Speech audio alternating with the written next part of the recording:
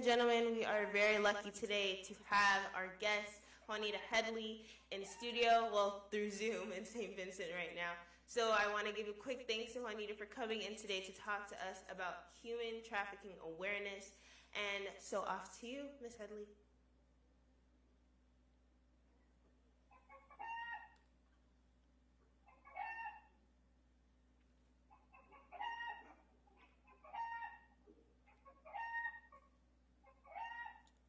So quick thanks again to Ms. Headley for coming in this afternoon to give us a talk about human trafficking awareness, and she's going to give us something to acknowledge and to give us knowledge about in this very important topic. So thank you so much again, Ms. Juanita, for coming in today. So take it away. Thank you. Thank you so much for having me. And I've got to apologize in advance. I've been having some technical difficulties. So I'm hoping that you'll all be able to hear me throughout. I'm really grateful to have had this chance to speak once again on GEM FM. So I really have to thank your father for this opportunity, particularly as this is Human Trafficking Awareness Month, which means the month of January is the chance for those of us in the anti-trafficking world to get together and to educate people on what is a truly important topic. For me, I don't feel comfortable using the term awareness because, as I said last week, in my mind, awareness is knowing and doing nothing. And so it's quite difficult for me to talk about it being Human Trafficking Awareness Month, because I believe that our duty and our obligation in the fight against trafficking is to do so much more than to raise awareness, but is in fact to educate people and empower them on this topic to enable them to be able to safeguard themselves and the people around them. I want to discuss today some of the things that I have been reading in relation to the most recent article that is available on Facebook on the Searchlight newspaper website. This is an article that was written around the time of Human Trafficking Awareness Day, which is the 11th of January. It was written to acknowledge this very important day and to allow the opportunity for the readers to get a bit of a greater idea and understanding of what human trafficking looks like, particularly in St. Vincent and the Grenadines. Unfortunately, the article was released a week later than initially anticipated. However, as the saying goes, better late than never, and I'm certainly grateful that the article was indeed in print for people to be able to get a bit more of an understanding of what this issue looks like. One of the observations that I made is that when many people read or hear about this topic, particularly in the Caribbean, but specifically in St. Vincent and the Grenadines, which is where I am currently, people often will see or perceive the article, the information, as being disinformation. In other words, it is not accurate. And I know that there are people around the world who maybe have similar questions, ideas, false understandings of what human trafficking looks like. So I thought it be appropriate to discuss some of the things that were said and to provide information to, in other words, enlighten the audience as to why those statements or thoughts are incorrect. Now, I made notes of them, so I'll be referring to some of the information that I wrote down in relation to the questions, the comments, and the feedbacks that were presented in the comment section of the Searchlight article that was in print last week, Thursday. Now, one of the questions that somebody asked was, why do I not go to Central America? This person seemed to think that they were a comedian, because they even went on to say that I am in St. Vincent and the Grenadines talking on this topic for the purpose of a thesis. I responded, ha, I'm actually a U.S. attorney and have been licensed for almost 7 years. When I came back to make note of the various questions and comments in preparation for today's interview, I saw they had added additional information from their original comment, why do I not go to South America, and I have a thesis. And they went on to go into more detail to say that this is not a problem that is happening in St. Vincent, it is happening elsewhere, and so therefore they were saying, I am in the wrong place. Now, what I will say, because of my faith in Jesus Christ, because of my lifelong ministry, in other words, the ministry that I have been living for the greater part of my life, is actually traveling the world, serving the communities, educating and empowering them on this particular topic. In fact, I very much live like Luke chapter 10 in the Bible, which is when Jesus told the disciples to go out without taking spare clothing, spare shoes, gold or silver, and when they go to various homes, when they are not received, to dust off their feet. So I have been living like that for almost a decade. And therefore, when the comment was made, why not South or Central America, what the person does not understand is that I do not have a choice as to where I go. Now, for those people who do not understand my life and they think that I simply look at a map, close my eyes, and point to the destination, this is very far from the truth. I'm a born-again Christian, and it is my faith in Jesus Christ that determines what I do, how I do it, and when I do it. I'm an imperfect human being, but I'm using whatever tools and resources available to me to do what I believe is God's commission and God's command and direction for my life. I believe this is my ministry. Therefore, in answer to any question as to why am I in St. Vincent, or why am I in the Philippines, why am I in Ghana, why have I selected that country, and why am I bringing my message to that nation of people? Quite simply, I don't have a choice. August 14 of last year, I quit my paying job working with domestic violence and sex trafficking victims. And on the 19th of August, I flew to St. Vincent and the Grenadines. Unfortunately, well, I should say unfortunately, but fortunately, my flight on September 10th was cancelled. As a result of that cancellation, I'm still here, which was indeed an answered prayer. As the Bible says, delight yourself in the Lord and he will grant your heart's desire. I am in St. Vincent and the Grenadines not because I chose to come here, but because I felt God leading me here. And so therefore, when a person asks, here, there's more of an issue, I will tell them exactly where God has sent me and where God wants me to be. I don't know if this person was a believer or a non-believer, but what I can say is, for me personally, wherever the Lord leads, I will follow. And what we have to appreciate is that this is an issue, this is a problem that affects every country around the world, and therefore it is information we all need to hear. So I'll explain that again because I realize that I'm coming in and out. What I was saying is, for me personally, because of the life that I live and because of the calling I have on my life, I go wherever God has led me. On August 14th, I quit my job. On August 19th, I flew to St. Vincent and the Grenadines. September 10th, my flight was cancelled, which was an answer prayer and a blessing in disguise. And that is why I'm here in St. Vincent and the Grenadines, even up to this point. And that is one of the reasons I give my message. It is a message because every one of us around the world is impacted and affected by human trafficking. There is sex trafficking and labor trafficking, which are very common. We also know about organ trafficking. Organ trafficking is actually a big problem in China. But not just in China, it happens in other parts of the world as well. I focus primarily on sex trafficking because I was indeed the unfortunate victim of childhood sexual abuse from the ages of 4 to 10 by my mother's first husband. Because I have been a victim and I'm now a survivor of sexual abuse, I talk about a topic that is very close to home.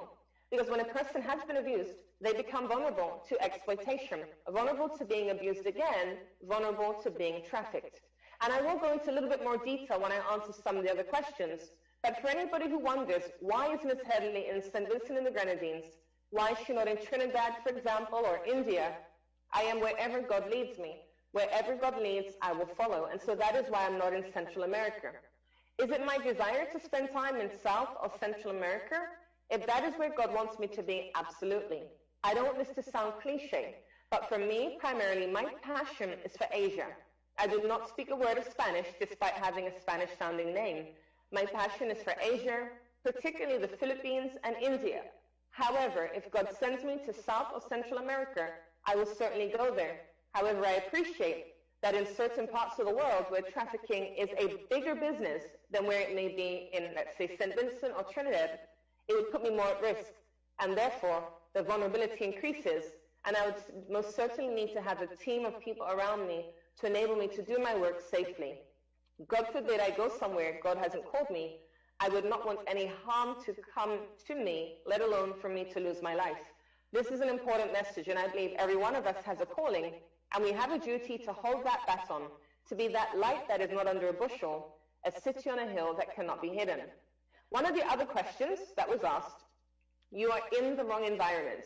In other words, people are saying, why are you here? Someone else commented, just trying to find the comment, they said that Vincents are not American, it is a US problem. So tackling both of those, me being in the wrong environment and about this not being America, although my accent changes frequently, I am a British citizen, Jamaican parents. I was born in England, but I travel the world a lot. And for almost the last decade, I have been traveling consistently, and so my accent changes. In the Bible, we know in Scripture, it talks about the different gifts of the Spirit. One of those gifts is speaking in tongues. I do not speak in tongues, but I speak in different accents. So I would say that is indeed a gift I have. When I am in Cambodia, if I can change my accent, people will understand me a lot better. No matter where I go, the message continues to be relevant, but of course there are cultural differences. In parts of Asia, like India, we have the issue of child marriage. That is not an Indian problem, because in Jewish communities in the United States, we also have an issue there of child marriage. Every country has different problems. Some of the problems are very similar, some of the problems are very different. But the fact is, no country is immune from exploitation, no country is immune from crime. At the end of the day, as we all know, bad things do sometimes happen to good people, and often far too often than not. I am a U.S. attorney. I've been a licensed attorney for almost 7 years unpaid. I'm a pro bono attorney. Quite simply, it is not a missionary thing or a Christian thing. I'm a pro bono attorney because I do not have a green card, a visa, or a work permit. Therefore, when I'm in the United States, I provide free legal advice to those who cannot afford a lawyer. I did not grow up in the U.S. I have never lived there. I spent 4 years there, 6 months in, and then I would cross the border and return. 6 months in, and I'll go out another 6 months. I did that for 4 years, but I'm not an American. I'm an English citizen who has traveled thus far to 38 countries. I do a lot of reading, I do a lot of research, I talk to victims and survivors of abuse, of exploitation. I spend time in the red light district. My desire is always to learn. The Bible says, people perish for lack of knowledge. Knowledge is power. And reading the comments on this article, it saddened me because people are making statements not on the basis of facts, but on the basis of a lack of knowledge. For example, if I read an article that says, in the UK, some men, and that's an important word, some men from Lebanon have sex with boys, I would not be able to stand up and say wholeheartedly, that is not true, because I do not know it. Whether or not something is happening is not determined by your knowledge. For all I know, that could indeed be the reality. However, not everybody thinks the way I do, which is a good thing. It's great to have different opinions and different thoughts. But I feel that what people need to do is to learn on a topic, rather than burying your head in the sand and saying, it's not happening here. Ms. Headley is bringing American information to St. Vincent and the Grenadines. Research, read, learn, talk to people. Once you are educated, then you have the knowledge. When you don't have the education, you don't have the knowledge, things will take place around you, and you'll simply have no idea what is going on. You may make excuses, you may justify, you may defend, you may call it something that it is not, without realizing and understanding that what you're seeing is indeed criminal activity and indeed human trafficking. So I want to be clear, whenever I present, no matter where I am, no matter the country, I present on the basis of the information I have read, I have studied, I have researched. I talk to people in the country, local law enforcement. I get to understand the culture as best as I can, so that when I give my message, when I give my presentation, it is culturally relevant.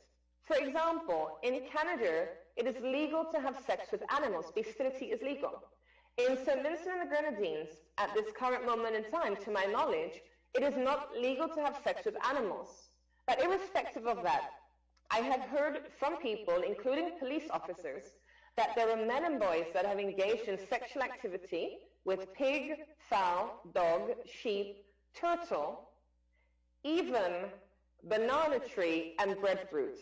At the end of the day, when I talk to people, they educate me on what is going on. So when I bring the message, I'm able to educate on what is happening here. It is not about what goes on in Tobago or Colombia, what is going on here. And the people that I talk to provide me with the information to better solidify the information that I give. I also want to read another comment that was made on this article. How do traffickers get out? Do they swim? Now, this is really important for me to deal with because a lot of people around the world have maybe seen or heard of the movie Taken, and that is where they base their knowledge and understanding of human trafficking.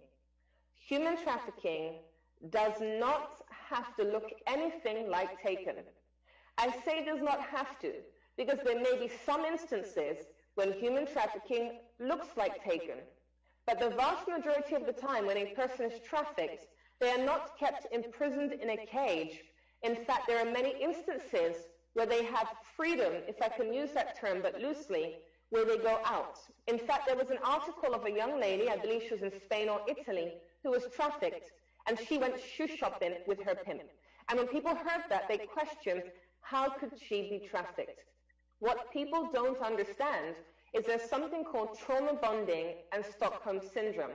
That is when you will protect, defend your pimp or trafficker. That is when you will not run away or escape from them because you develop a bond, a stronghold. It is a stronghold that keeps you in that abusive relationship. Think about when a woman is in an abusive relationship and she cannot leave him.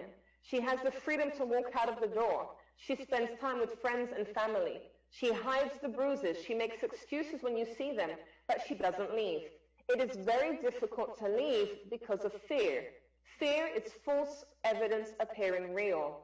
Fear is irrational. It stops us from doing things. It stops us from taking chances or taking certain risks. It stops us from leaving what is a dangerous situation. Why? Because of fear. Fear is irrational. It isn't real often. We are frightened of the unknown. We are frightened of being disbelieved. So what we need to appreciate and understand, human trafficking does not require kidnapping. It does not require immigration. It does not require movement. Because when somebody said, do the traffickers swim? This is not the reality. The reality is that there are human traffickers who traffic family members. I have read articles on the internet of white Western girls being trafficked by their father. One girl makes reference to how her father would do drops. Now, when we hear the term drops, maybe we're thinking of drugs being dropped off. This was in reference to the little girl being dropped. There were times her father would take her, for example, to Disneyland. He would leave her in the restroom. And then, a few moments later, a guy would come in the restroom calling out the child's name.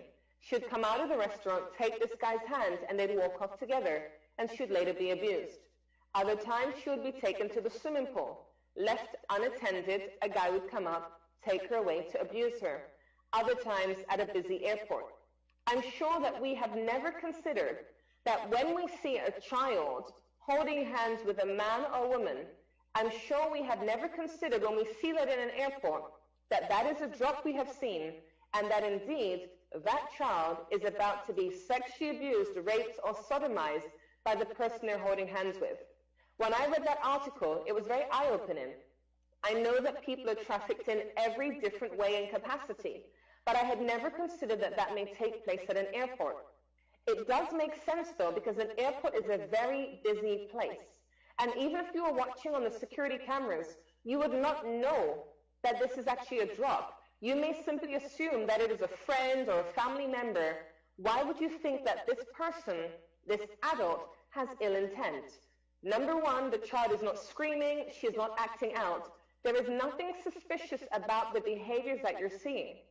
When you think about that scenario, that is indeed a very frightening concept, because then, anytime you see a child with an adult holding hands or walking together, it is highly possible that that was a drop and the child is being taken to a hotel, a motel, to a room, a confined space or location to be sexually abused or raped.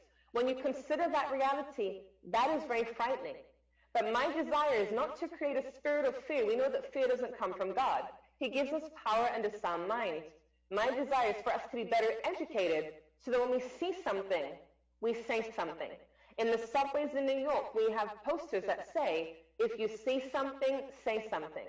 Therefore, it is for us to be able to know what we're looking at, identify it, and respond appropriately. We have to appreciate human trafficking is hidden in plain sight. There is a book by Nita Bells in the US. It's called In Our Own Backyard. And she talks about even sports trafficking, which is when we have recruiters that would go, for example, to Kenya or Uganda, and they would recruit these young men, and they would indeed traffic them in the sports industry. We even have orphans who are trafficked, for example, in singing choirs. When you think about that, now you'll be scratching your head and saying, wait a minute, but what about that choir that came to my church last month or last year? At the end of the day, trafficking is simply put exploitation. Anytime an individual takes advantage of another in exchange for money or something of value, and that person is under the age of consent, that is trafficking. When it's a person over the age of consent, the definition differs slightly, but it is important to note, human trafficking does not require immigration, it does not require movement. A story that I share frequently to bring it back home is of a young girl. This young girl was 14 at the time, and she gets pregnant, giving birth to a son. A few years later, she sexually abuses her son. When her son gets older, he has a girlfriend who he gets pregnant outside of marriage.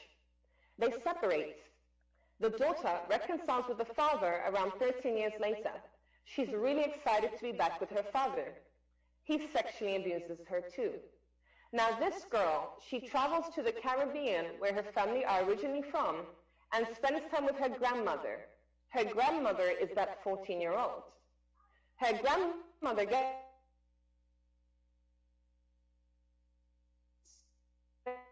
her grandmother really aroused.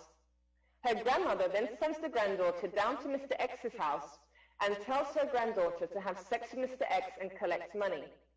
That right there is human trafficking.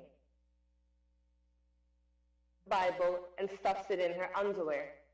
The Bible is removed by her aunts and uncle who sexually abuse her too.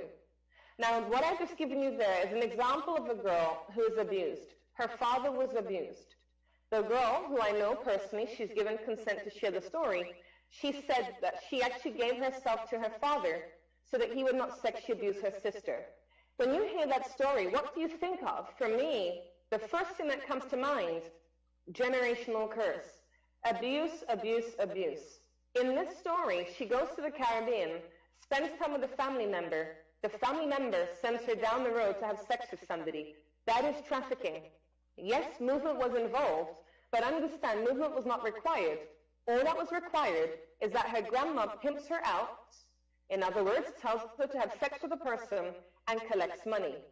If that granddaughter was in the grandmother's home and Mr. X came to the house, there would be the absence of movement. Yes, she's gone to the Caribbean, but she did not go to the Caribbean for the purpose of being prostituted out. And I want to be clear, there's no such thing as a child prostitute. Child was being prostituted, it was being done to her. When I heard this story last year, it made me incensed and outraged. I was incredibly angry. I cried about 3 tears, but I was so angry. And I said to her, I personally do not feel comfortable just sitting in an office or working from home, listening to domestic violence victims, listening to trafficking victims share their stories. I don't want to be reactive, I want to be proactive. And I said to her on the phone, I said, I want to quit my paying job and go to the Caribbean and go back to the country you're originally from and share my message. I said, this is a problem. What happened to you is not okay. You were trafficked. And when I told her she was trafficked, she did not accept that. However, a number of months later, after hearing me speak on the topic time and time again, the revelation finally came to her that she was indeed a victim of human trafficking. Let's bring it over to St. Vincent and the Grenadines. Let's bring it to the Caribbean for a moment. When we have a mother who gives her daughter to her boyfriend, her sugar daddy, her partner, that right there is human trafficking. How? Because that mother is allowing her boyfriend, sugar daddy, or partner to engage in sexual activity with her child in exchange for the utilities to be paid, groceries to be bought, or for her mobile phone data to be purchased. Right there, that is human trafficking. And when I bring it close to home, people actually say, well, I actually know of a person, a young girl living over there, or I know of a story of a girl whose mother would do that. This is a very big problem. In parts of the West, like the UK, the government supports us. The government provides benefits, finances, free housing. We have a fantastic support system. It is not perfect, but I can definitely say that I love that the UK provides and supports its own. In the Caribbean, for various reasons, it is not that easy to be supported for a number of reasons. However, irrespective of the support that the country provides, that does not give or entitle any person to sexually exploit their child, to allow their child to be sexually exploited for money. And when I say sexually exploit their child, I'm making reference to cyber sex trafficking. Cyber sex trafficking, once again, does not require movement. And I really want to tackle this question because around the world there are people who believe wrongly, like this individual, that trafficking requires movement. It does not require movement. In the Philippines, which is #1 for cyber sex trafficking, we have girls and boys who are being sexually abused by family members in front of a webcam. Quite often, a white Western man in Australia or Korea, New Zealand, the UK, the US, directs via webcam what he would like those people to do with that victim. In other words, he is directing his own live pornographic video. Right there, that is human trafficking. But pay attention, the perpetrators are not just the parents. The perpetrators are the individual watching and directing that video. Think about it. This Western man in Australia, for example, or New Zealand, in the West, he is in the comfort of his home, in the sanctity and privacy of his office, his bedroom, the lounge, and he is perpetrating a sexual offense against a child without movement being involved. When we consider websites like OnlyFans, where you can put photos and videos of various things, such as, let's say, cookery, gym movements, dancing, whatever you so choose, you can use OnlyFans for that purpose. Or you can use websites like OnlyFans to post up naked photographs, pornographic videos of yourself or somebody else. That there would constitute cyber sex trafficking. And the example I just gave in the Philippines creates a lot of issues when it comes to jurisdiction because the perpetrator is in another country. But what I want you to pay attention to is, despite the fact that the perpetrator is in another country, that does not diminish the fact that human trafficking has taken place. However, it's cyber trafficking. When you consider cyber trafficking, that should straight away defeat the argument about movement.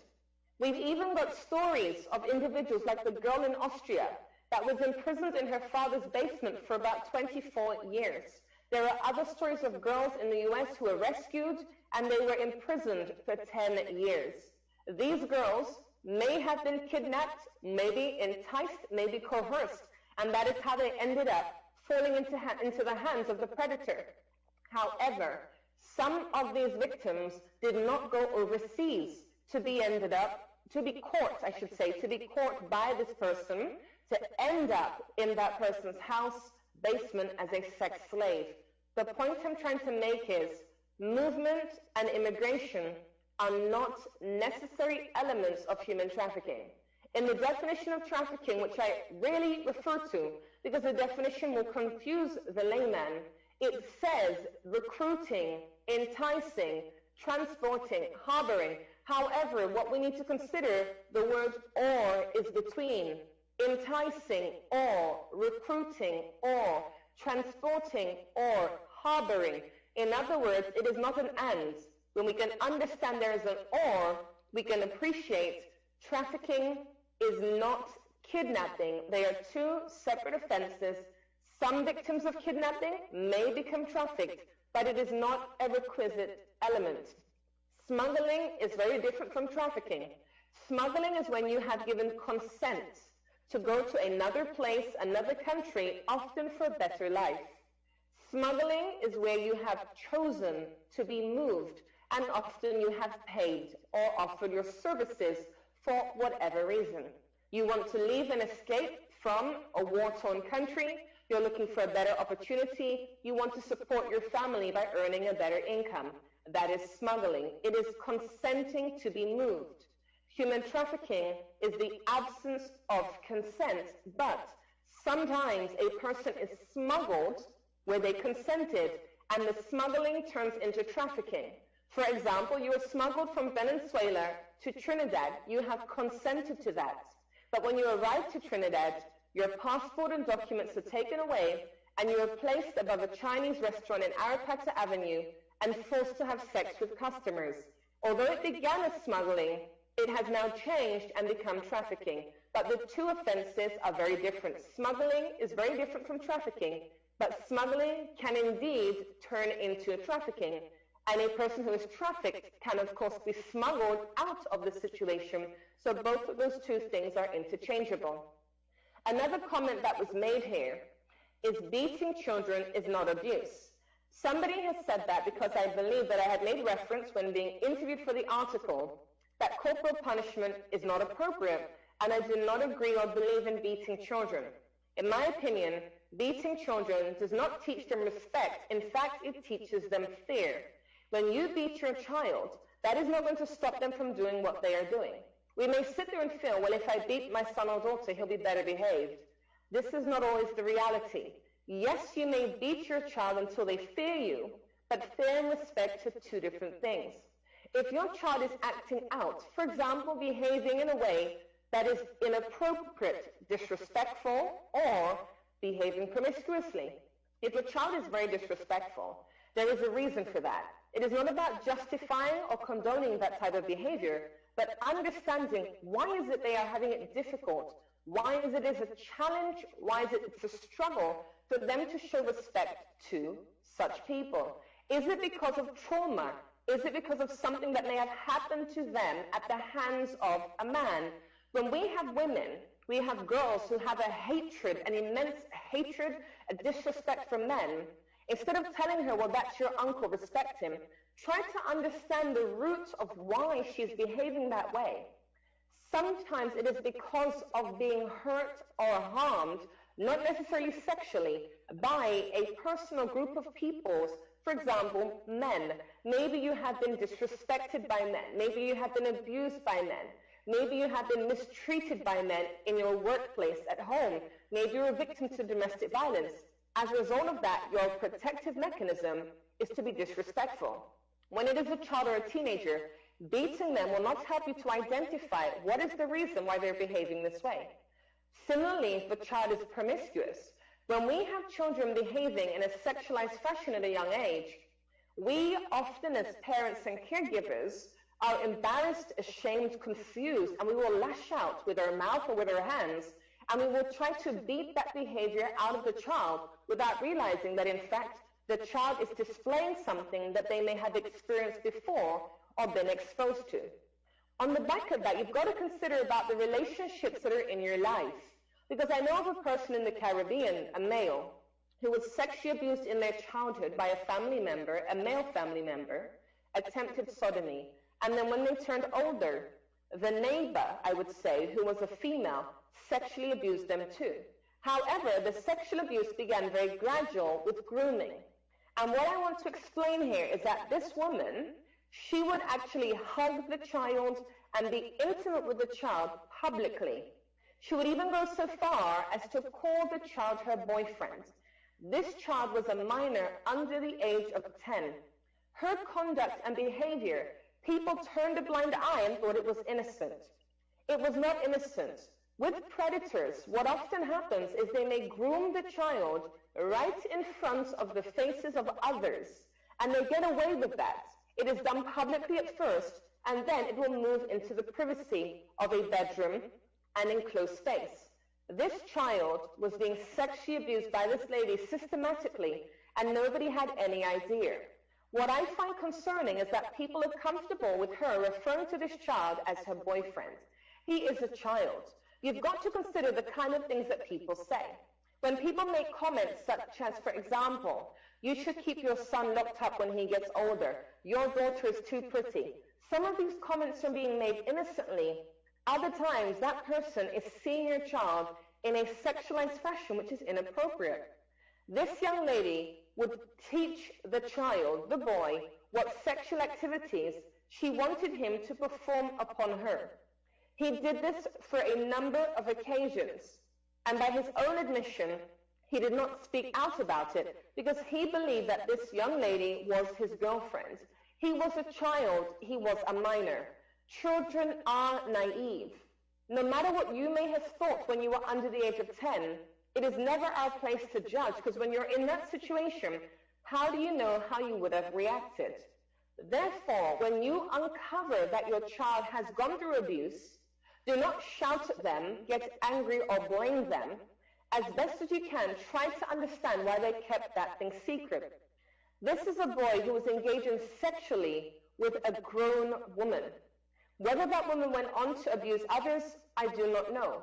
But I find it concerning that her behavior was being done publicly, the hugging, the cuddling, the touching, the inappropriate comments, and nobody was bothered by it. And that gave her the free rein to take those seemingly innocent behaviors into the privacy and confines of her bedroom.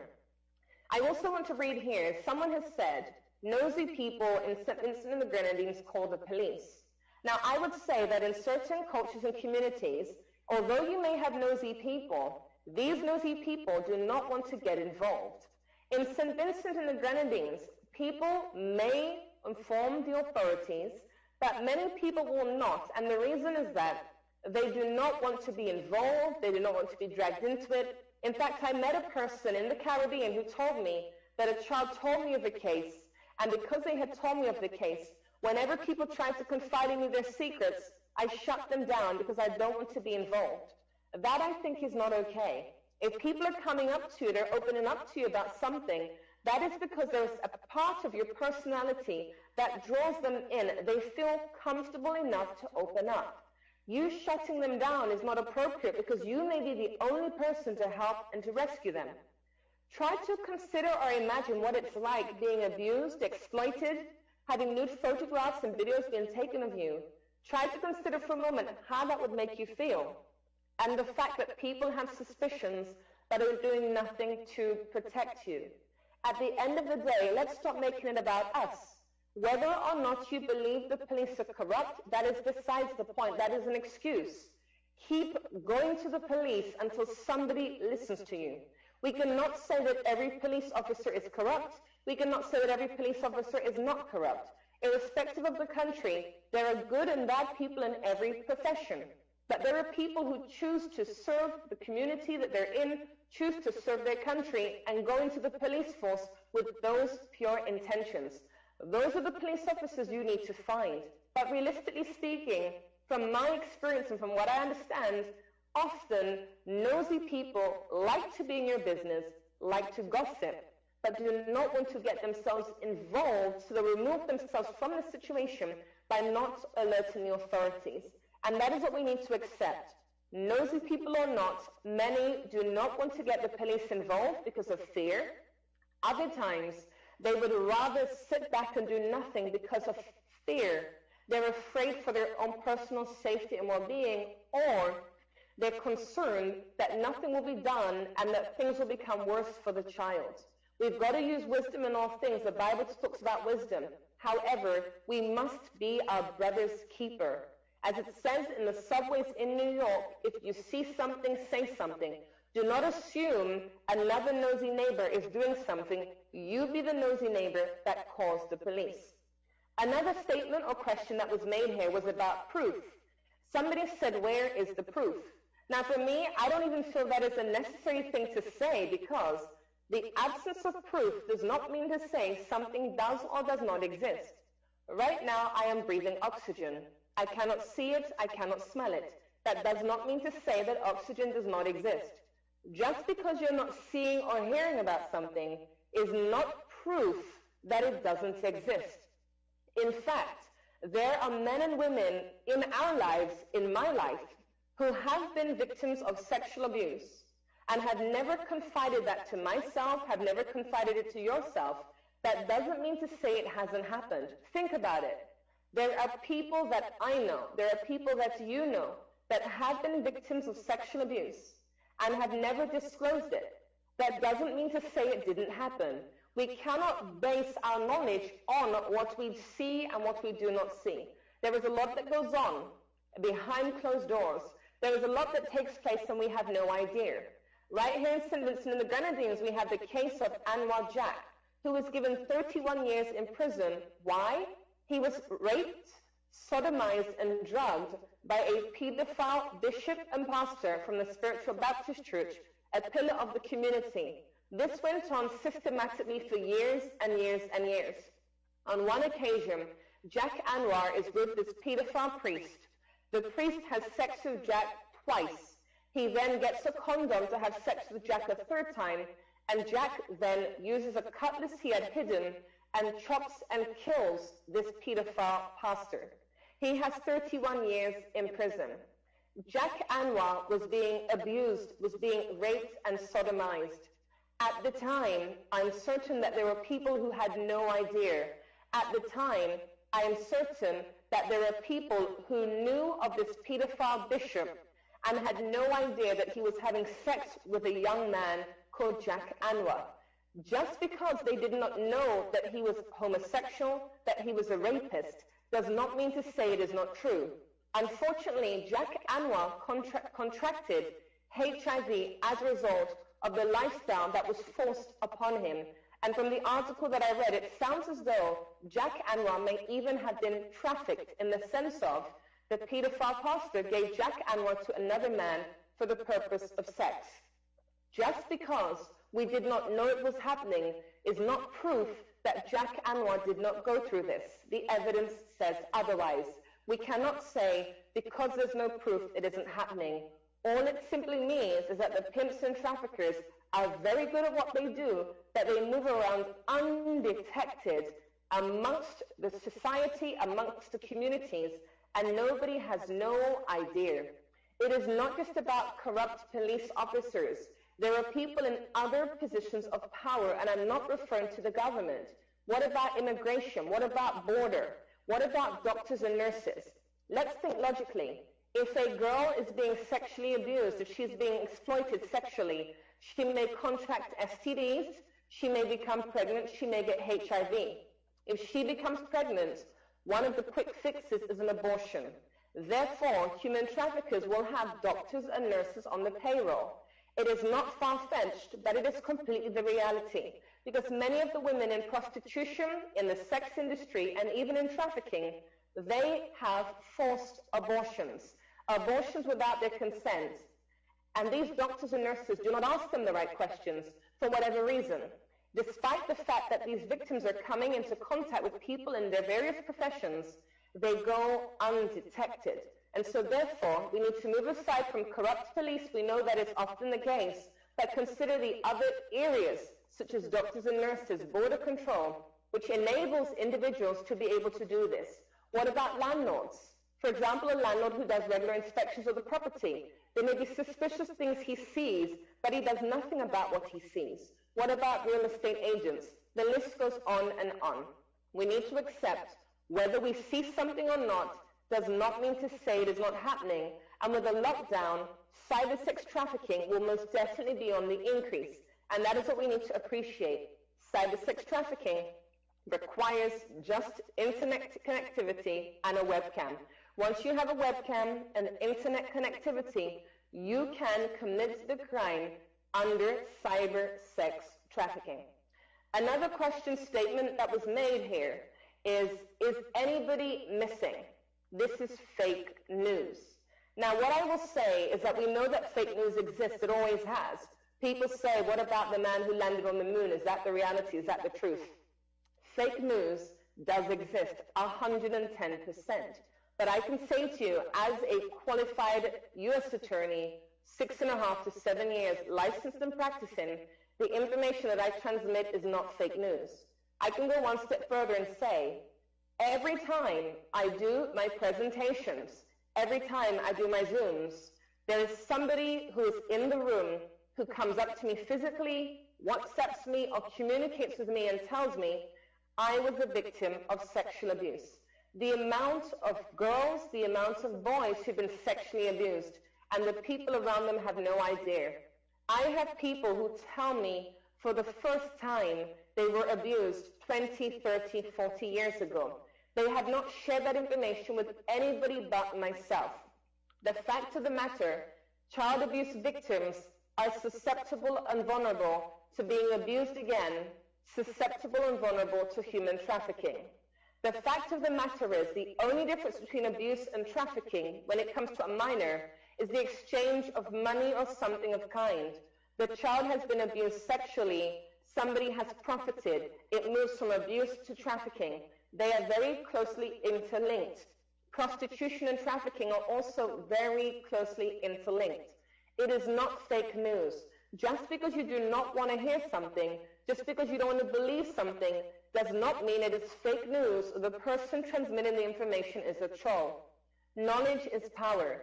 Let's have conversations with people in our world. Let's talk, let's learn, let's be educated.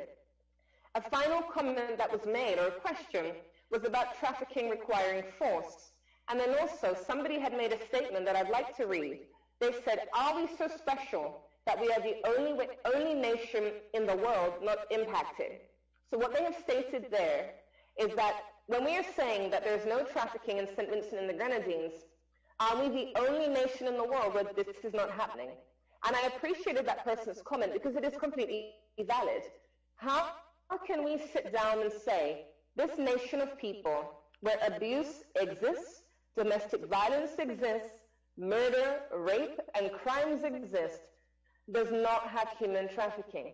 How can we make that statement? Even if that was true, when you make the statement that trafficking isn't happening here, the human traffickers know that is the next stop on our destinations. That is the next place we're going to hit and attack. If it isn't happening, it definitely won't be. But the reality is that it is. And then the other person made a comment about force. That is one of the problems that people don't understand. Human trafficking does not require force. In the elements, it says force, fraud, or coercion. But the better way to explain that, force, or fraud, or coercion. But when it is a minor, those three elements are not required. Because a person shared a story of a lady who was offered an opportunity to go overseas to be with her internet love. She had met someone over the internet. He promised her marriage. Her friends and family dissuaded her from going. She went overseas and was never seen again. Somebody commented and said, that is not force, she went willingly. The definition of human trafficking is astute, they're smart, they're ahead of the game. Force or fraud or coercion. Human trafficking does not require force. It could be fraud, it could be coercion, or with a minor, it is none of the three. When this lady went over, she was coerced. Maybe there was fraud involved because these promises were not real. It sounds as though it could indeed be human trafficking. She was never seen again. Straight away, that is suspicious. A person goes overseas to meet someone she doesn't know, is never seen again. That is the difficulty. The layman, the laywoman, does not even know the legal definition of trafficking. They take their knowledge from movies, from social media, and that is the basis of their assumptions. An assumption is not based on evidence, a presumption is. And with a presumption, it is based on what is fact. It is based on what you have read and what you have learned. This person may have been a victim of trafficking. Yes, movement was involved, but movement is not necessary. And so I wanted to address those different questions in today's viewing, so that way we can take it apart and get a bit of a different understanding and perspective. When I talk about trafficking, I use a lot of stories.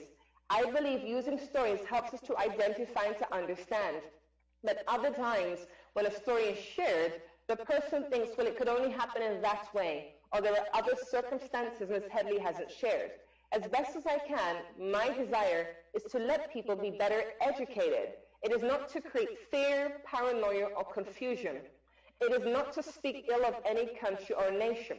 Let's be realistic. If human trafficking is happening in the UK and in the US, these are first world developed countries that are very rich, security cameras, CCTV, brilliant police force, safe houses, funding, donations, and charities.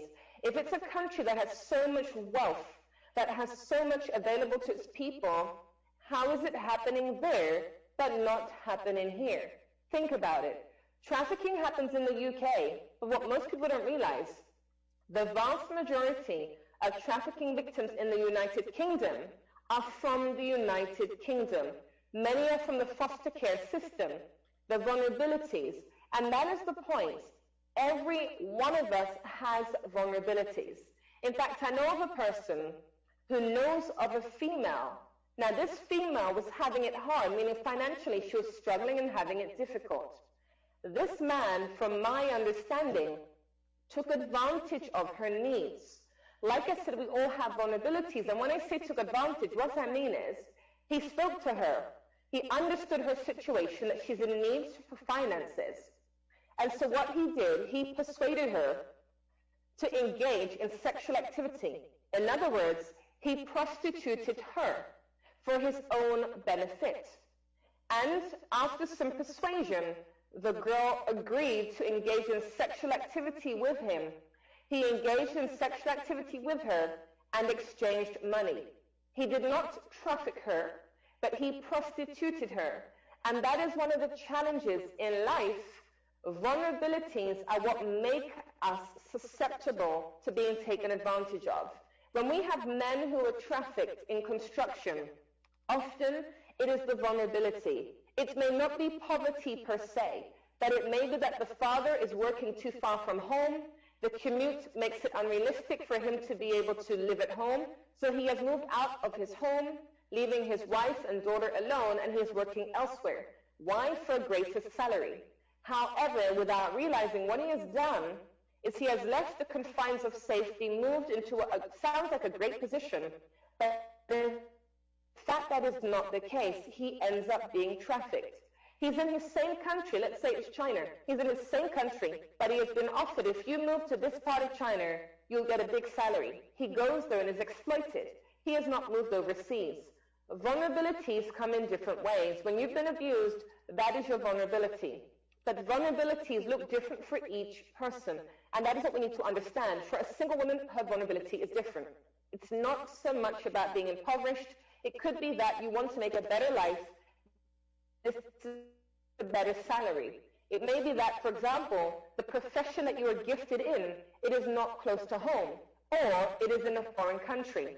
It is not about poverty, but you are a graphic designer, and for you to succeed in your career, you need to move to the US. Let's look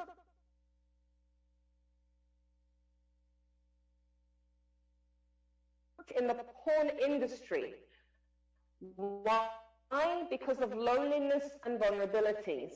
Trafficking happens everywhere, including in the United Kingdom, the United States, and it is not always poverty. These young girls in the foster care system, we wouldn't sit there and say they're impoverished. We would say that they do not have a support system. They maybe have to consider it like this. We have an understanding what they are going through is what has made them become vulnerable, has placed that target on their back.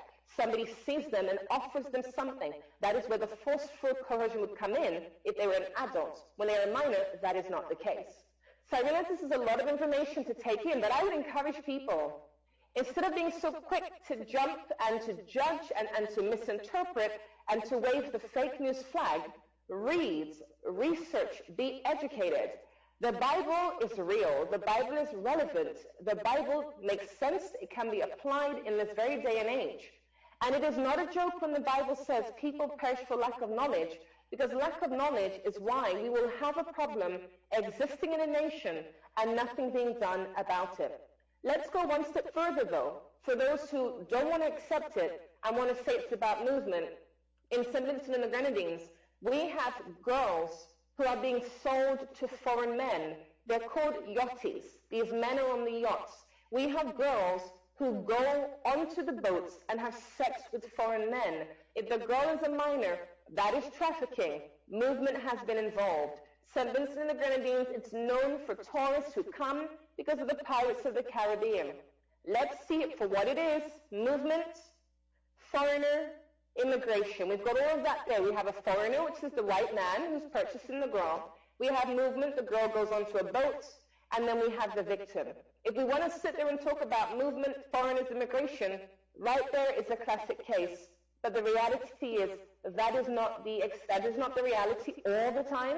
It is what I would say, not so much an exception, but it's not something that is happening on a day-to-day basis.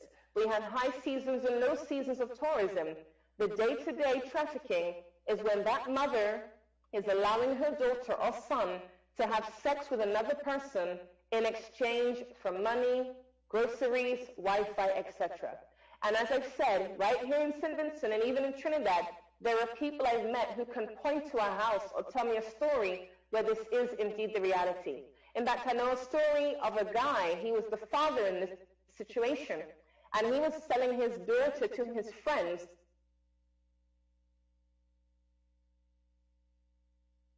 Mother who does it, but on occasion the father. And what we have to understand with unemployment, means that if you need a living from home.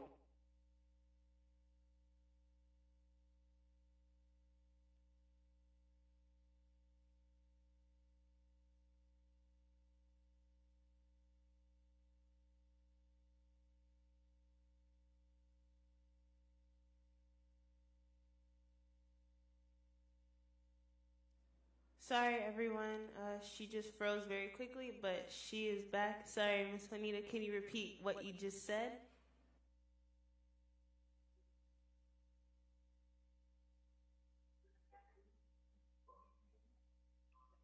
I'm wondering if I'm back. Are you hearing me? Yes. You froze for about a good 15 seconds, probably.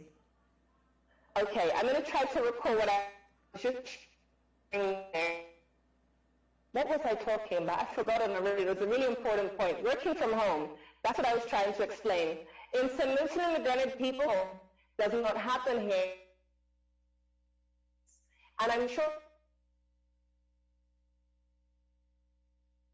I would say that it's fake. When somebody said in the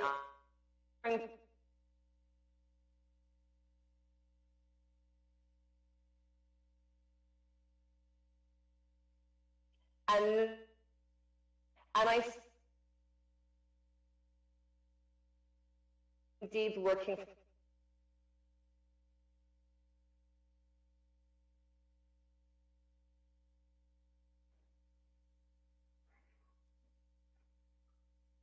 You might have to repeat yourself one more time.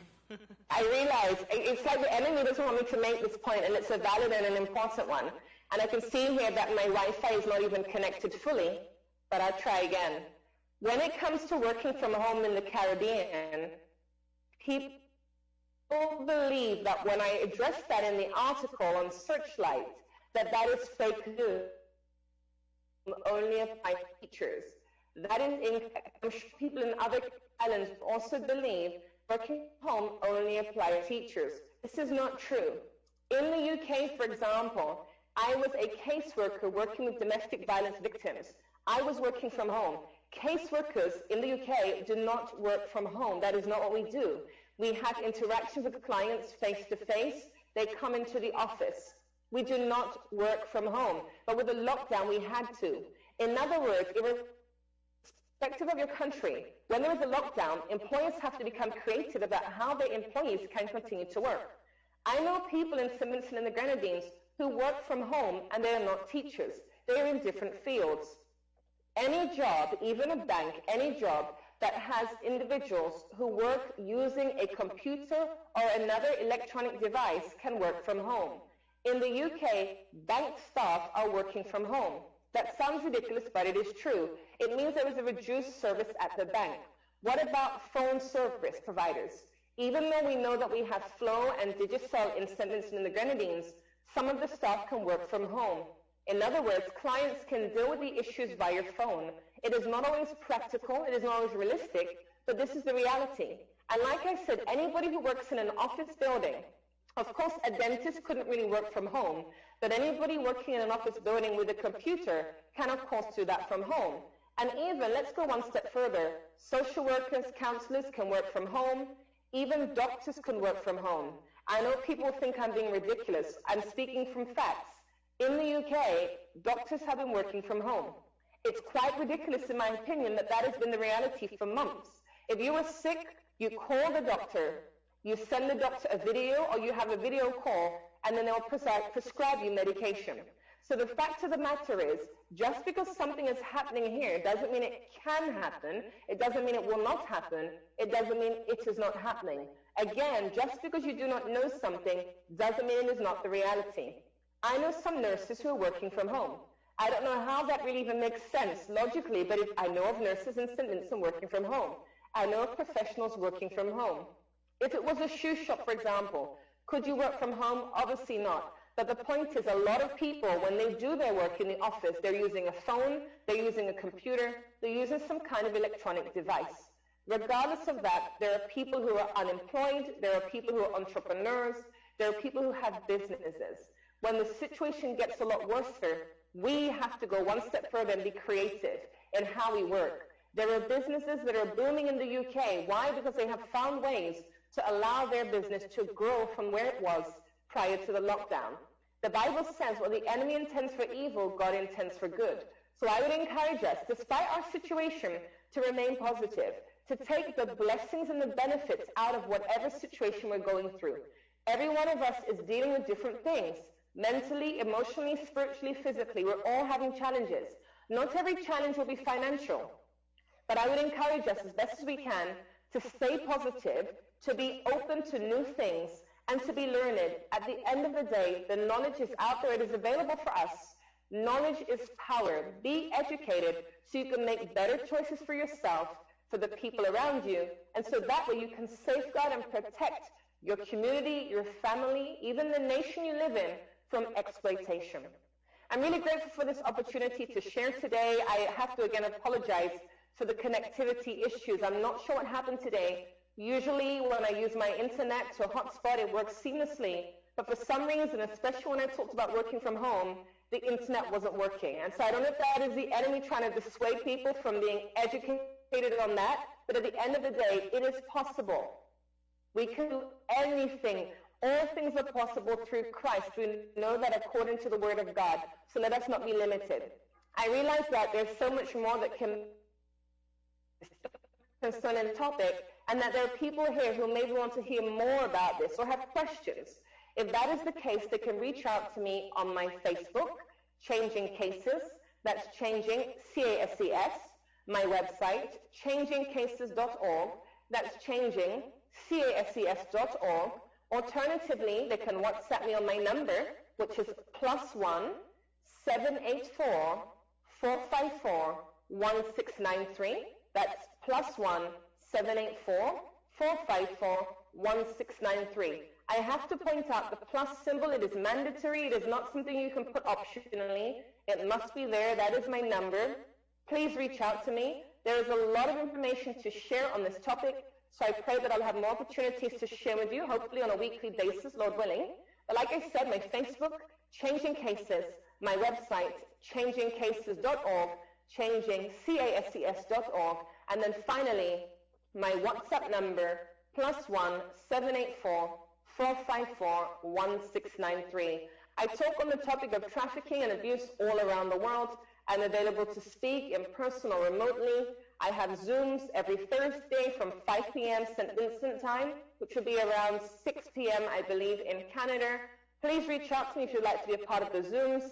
I have podcasts. One is inspirational, one is educational. I decided that despite the lockdown, I'm going to take this time working from home and do something productive. And so from the time of the lockdown, I've started 2 Zooms, I've done podcasts, I'm doing a lot of things. I believe in using whatever I have, the skills, tools, and resources to do something positive, and I'd encourage you to do the same. So I'm so grateful to have had this platform, and I trust the information today has been useful. God bless you all. Thank you so much, Ms. Headley, for coming in today. Thank you so much for giving us the education that we needed. I'm going to put your number here. Give me a second. Just at the corner. So there you have it, folks. Thank you so much again for coming in. We were so happy to have you. Is there any last remarks you would like to say before you head off? I would just like to encourage people to reach out to me. This is Human Trafficking Month, the month of January, but this is a message that is not limited to just 1 month, but it is a message that needs to be shared all around the world. My desire is to educate, empower, and inspire. It is never to create fear or paranoia, but as the Bible up to me, this is my passion. I wish this could be my dream job.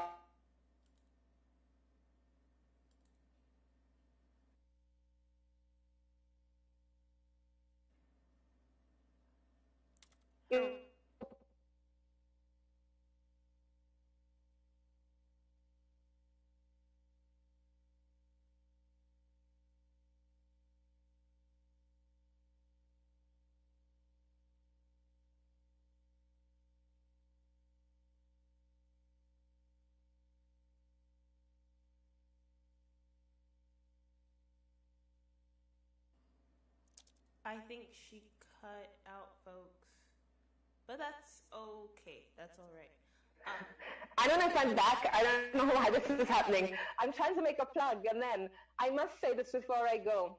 I was trying to say that the work that I do, I love it. It is my dream job. I dream about doing this full time, but it's completely pro bono, and therefore I have to usually go back home, work, make some money, and then travel again.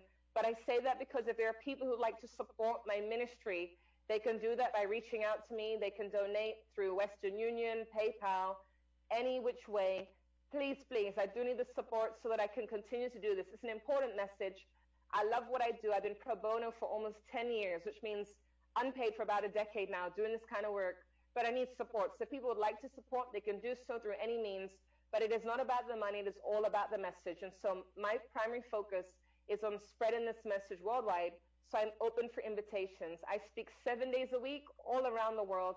I've traveled to 38 countries thus far. And even in the lockdown, I'm abroad. So I praise the Lord for opening that door. But again, people can just contact me, reach out to me, share with me whatever they're struggling with, their stories, whatever it may be. I'm available to listen and to support and to point them in the right direction. I know some counselors. I know people in law enforcement in a number of countries overseas. However I can help. I believe in being the change you want to see. And so therefore, the little I can do as one person, I am willing to do that. So people can contact me. I am available. As the Bible says, there's the story of the guy. He didn't say, Lord, send her. He said, Lord, send me. I am here, willing to be used by God. And for those who pray, I always need prayers. So please do keep me in your prayers. And like I said, I hope there'll be more opportunity for me to share on a regular basis. Thank you so much. Thank you so much. So thank you again, folks. Thank you again, everyone who tuned in. Thank you to everybody who shared. Thank you to everybody who liked. And again, thank you, Miss Juanita, for coming in today. So God bless everyone and have a good afternoon. Thank you.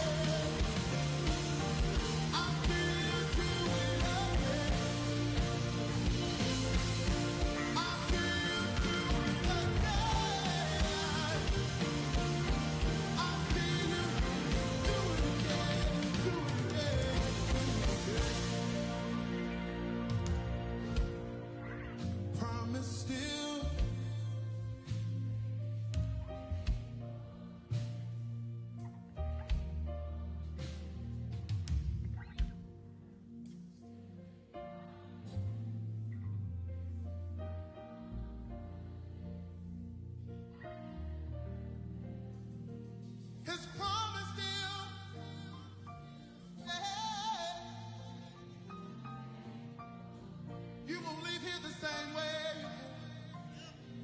Oh, oh, oh.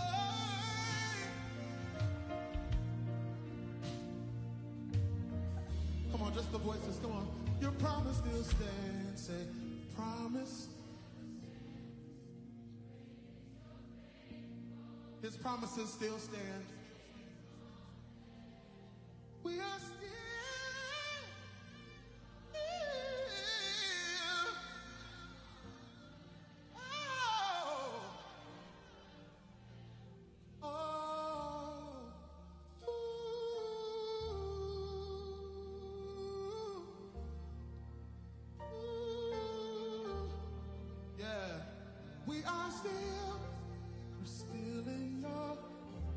that home with you. This is our confidence. God, you never failed me. And he never will. And I never